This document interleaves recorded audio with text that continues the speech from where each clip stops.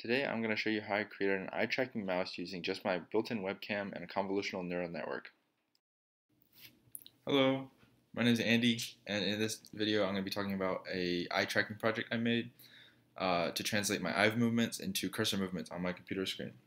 I did this so I wouldn't have to use the trackpad all the time, but also because I saw a similar product being sold that was a head-mounted band that acted like an optical mouse for people who were paralyzed. But it was going for like $600 or something, so I was trying to just implement it with the webcam I already have. So let's get right into it. I'm using a wrapper for dlib's facial recognition functions called face_recognition, which really makes it easy for you to do face recognition. However, I'm just collecting the features from it.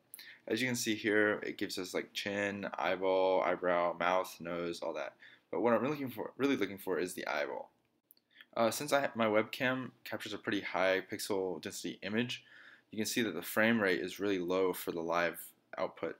Here's my eye just drawn on, and you can see that we're getting about 2 frames per second. This is not going to be feasible for an eye mouse.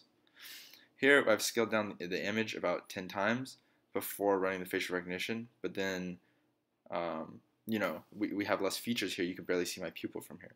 So what we can do instead is scale up the picture again and then scale up the coordinates of the found eye. We see that this is a lot more jittery. For instance, my eye is like twitching a little even when I'm not moving, and this will be a problem later. So here I've snipped out only the part of the image where my eye is. We see that the box from earlier that was jittering around also affects the bounds of it, and the portion of the frame that I'm getting is also constantly changing. If we were to threshold this to a 50 by 100 pixel image, we see that the box remains static. However, my eye is now just haphazardly twitching all over the little box that we've created. And this will be a problem for our model later. I was hoping that the sheer quantity of images I would be able to grab would outweigh any sort of noise that went into it. So I went ahead and used a library called PyAutoGUI to move my cursor over the screen and just followed it with my eye. Every single time I did this, the script would pull 5 images of my eye and store them in this file. I collected 2,000 training images and then 200 testing images, and made sure that the two sets were collected on different coordinates across the screen. This is so that our model later can learn to classify coordinates it hasn't seen before. Because I didn't have that much of a delay between looking at each pixel location, there are some flaws. So for instance, some pictures are blurry while others are okay.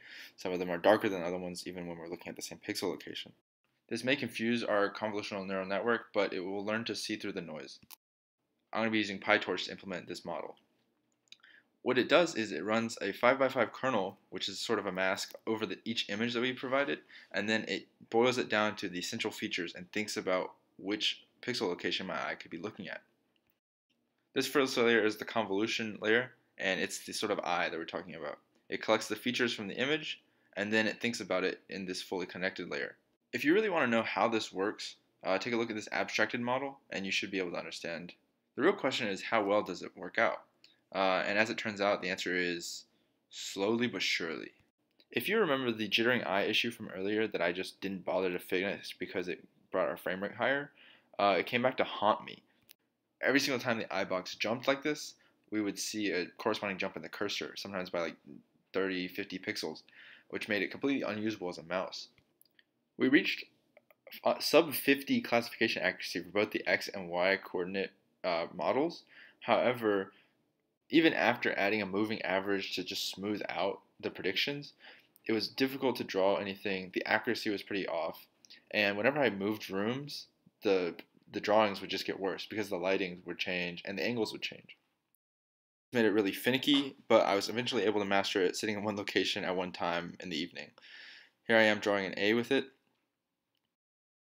It does look kind of sloppy. However, since it's not that much different from my normal handwriting, I would say this project is a success. So to end with this video, I have a 5-minute clip of me trying to write my name, my full name, failing many times, condensed down to a few seconds. Thanks for watching. Code for the project will be linked to my GitHub down below, and all resources I used will also be linked below. See ya!